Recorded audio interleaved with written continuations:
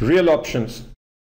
Real options are capital budgeting options that allow managers to make decisions in the future that alter the value of capital budgeting investment decisions made today. This sounds like a mouthful, but we'll go through some examples which will make this clear. In some ways, they are similar to financial options because, as with financial options, real options are contingent on future events. If you think about a call option on a stock, the value of the call option is contingent on the value of the underlying stock. Similarly, real options are contingent on some underlying asset. The distinction is that with real assets, the underlying asset is a real asset as opposed to a financial asset. So there are several different types of real options, and we will talk about them at a high level. Then the curriculum has several good examples, and we will look at some of those examples. One option is a timing option, where if you are doing a project where you have the option to wait for, say, 6 months in order to gather more information and make a more informed decision as to whether or not to spend money on a large plant. Is that option to wait valuable? The answer is yes. So point is, you are here at point 0.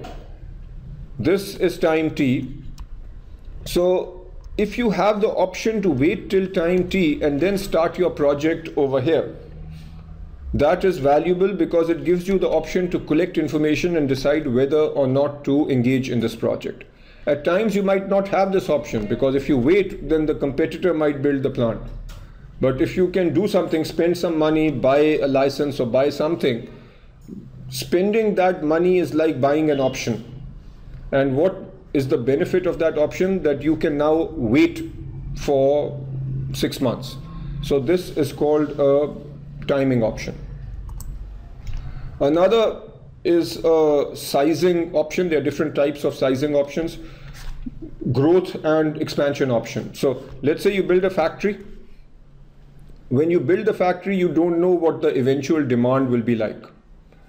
So if you believe that it is possible that the demand will be very high, so high that your current factory will not be able to fulfill this demand, so you spend some money and buy the land right next to it, but don't build on it. The purchase of this land is like buying an option, where if the demand takes off, then you can exercise the option, and exercising the option would be building a factory on this adjacent land. So this is a growth and expansion option.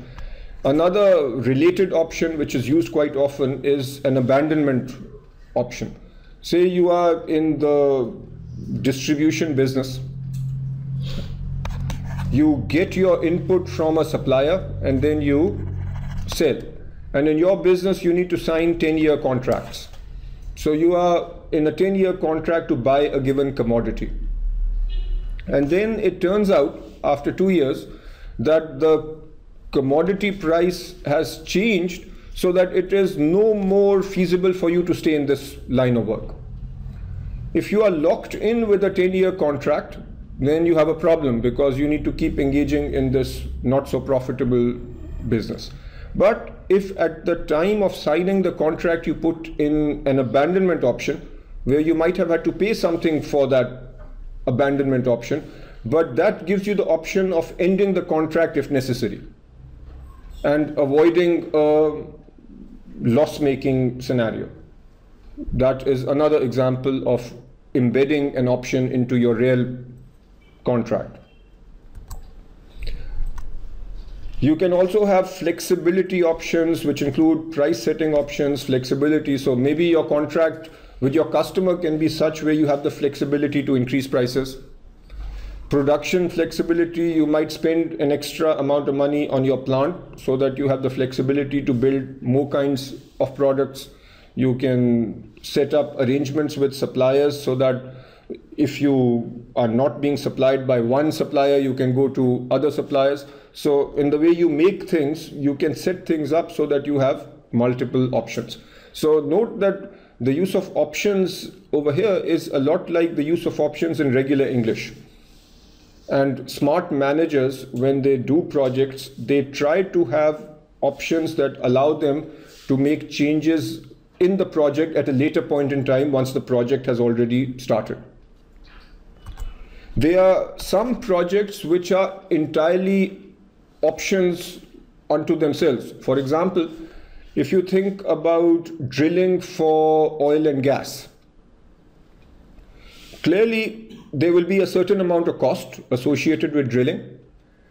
Clearly there is a certain probability of finding oil and gas. Those who are familiar with the business know that when you drill for oil and gas, there is no guarantee that you will get oil and gas. There is a certain probability, and you need to spend a fair amount of money before you know what you are getting. So on what basis do you start drilling, given the cost and given that there is a finite probability of finding something? Clearly the feasibility of drilling or not drilling depends on the market price of oil and gas, or market price of whatever it is that you are drilling for. So it will be feasible to drill if the market price is above a certain level. In that scenario, the whole project is an option. So when you have drilling rights, in a sense, buying those drilling rights is like buying an option, where the underlying is the market value of whatever you are drilling for, right? So if you think about it, the concept of real options shows up in many different scenarios. How do you evaluate and analyze real options? The curriculum doesn't get into too much detail, but gives you some common sense approaches. One is to use discounted cash flow analysis without considering options. And what this is saying is, if without considering an option, you do an NPV analysis of a project and the NPV is positive, then you just go for it. Because if you are doing a project where the NPV is positive and there are some options that are embedded in the project, the options can only add value. So if the NPV is positive, just go for it. What if you have a situation where the NPV without considering the option is negative? Then what you do is the following. You look at the NPV based on discounted cash flow alone. And let's say that this is some negative number. Okay, so say this is negative 50. But the project has some embedded options, and you can actually pay a certain amount of money for that embedded option.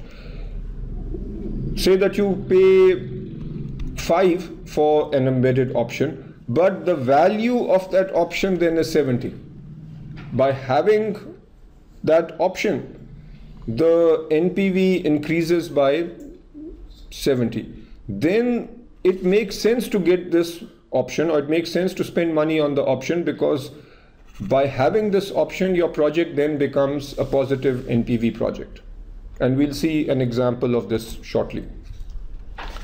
Decision trees, the curriculum doesn't spend much time on this, but you can actually have the concept of decision trees. And since the curriculum doesn't spend much time on this, I'll not cover this particular concept.